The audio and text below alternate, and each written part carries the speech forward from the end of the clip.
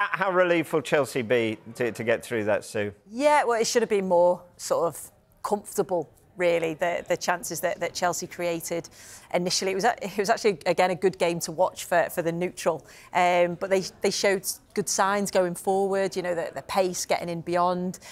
But it's just that game management, maybe the lack of experience, the inexperience showed at times, didn't it? Where I think when they scored the own goal, you could see it sort of panicked them a little bit, and Leicester then started to get back into the game. So it should have been a lot more comfortable, but I think the fact that they did manage to win the game, like I say, I know it's going to be a tough game against Manchester City, but the progression through, I think, more relief than anything, I suppose. Right, let's talk about Raheem Sterling. Yeah. I would think even Raheem Sterling, although he did put something out on social media, will agree that he had possibly his worst game in a Chelsea shirt. But is there any justification ever for booing your own players? Personally, I don't see the point in it. I think the biggest thing that you need is support from your fans. And I've been booed when I was at Aston Villa. This morning when you came in. There's no need for that, Rob. But when I was at Aston Villa, I was going through a tough period.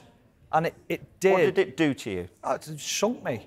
Confidence-wise, I was like nervous when I walked out onto the pitch because you want to play well. You don't go out there trying to make mistakes or trying to do the wrong things, and it hurts your pride and it hurts you as a person. You feel embarrassed about it, and you feel like every time that you pick the ball up, the microscope's on you more than anything, and that's tough to get out of. And it's really you need that support.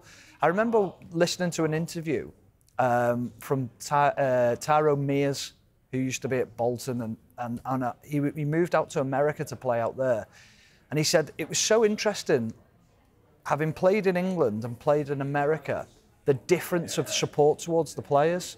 There'd be a real support network of the fan groups in America. I know there's a different culture in the game and things like that, but it was like, even if you're having a bad game, it was like don't worry about it, we're right behind you and things. That's what you need from your fans. It's almost like you've got to go the other way.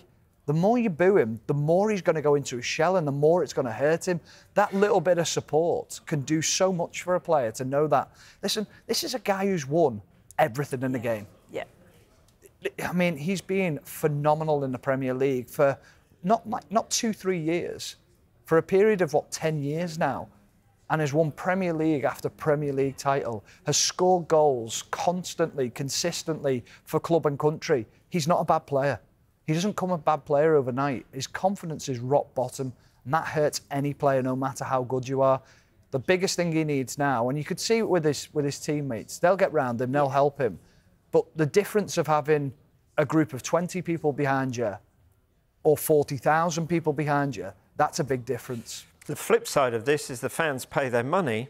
If they feel a player isn't performing to their potential, then surely they have every right to voice that frustration. Yeah, that's the other side. Yeah, that's the other side, and I think that's what they'd say. But I think going back to what Stephen said, and as a player being in that position, by him saying, well, that's not going to help him on the pitch, you think by the fans getting behind him and actually supporting him, that would then give him that little bit more confidence, maybe, because I think when you are down there and you know you're having a bad game, sometimes you try too hard. So the fact he took the penalty, so he was like, I'm going to take the penalty, I'm going to score, that'll give me a little boost. Then he took the free kick, and you try things maybe that you wouldn't ordinarily do. So you wonder, was that a thing? But I think the majority of the Chelsea fans actually applauded him. So I think there were a few boos, but I think the majority seemed to support him. So I think that it was maybe more of a minority. The big thing I'd ask you is, would you rather have a Raheem Sterling that we all know is what he's capable of in the next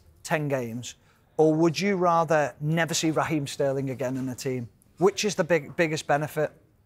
Well, it's the Raheem Sterling with massive confidence, help him out, give him that support, and people will go, well, he should be stronger than that mentally.